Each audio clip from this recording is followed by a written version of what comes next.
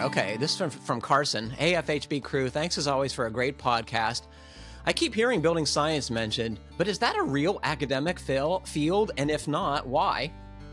The top hit for building science is Joe's private building science corporation.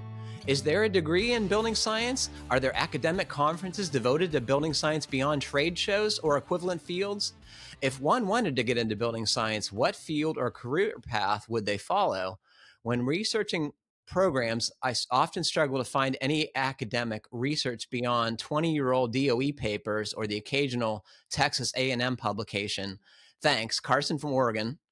So where are the building science programs, y'all? Mike, you're nodding. What did you come up with?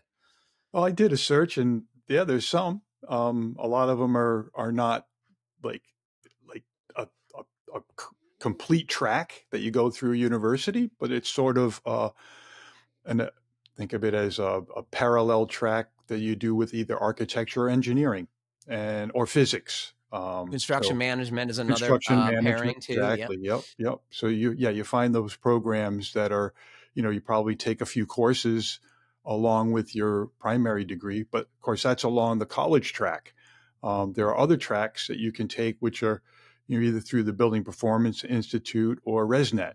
And those put you into sort of a HERS rating or / building analyst, build envelope specialist, which lead you to doing, energy modeling and just, evaluating either existing or new home construction buildings. On the residential side, they also do them on the commercial side. So you got to scratch a little bit, but yeah, you'll find some stuff.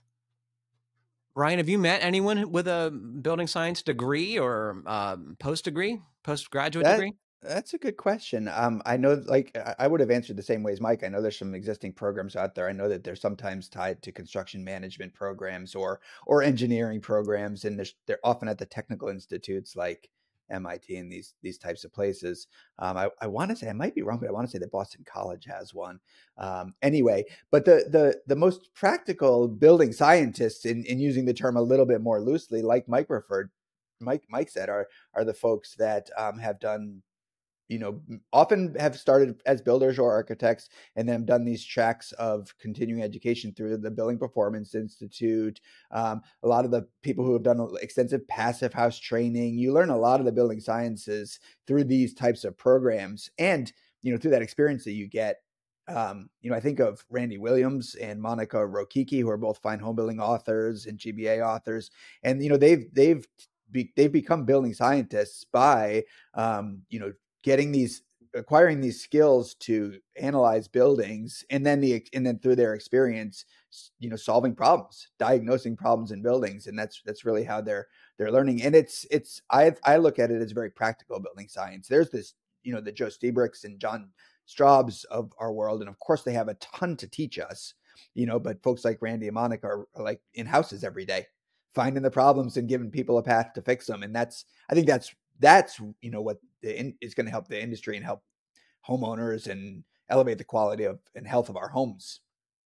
I think that you touched on something there, Brian. So if you want to go into commercial work or institutional work, one of the building science programs paired to architecture is where you want to go. If you want to work on houses, I would say ResNet or BPI, and get hands-on and get dirty and crawl around in crawl spaces and see the actual problems of houses.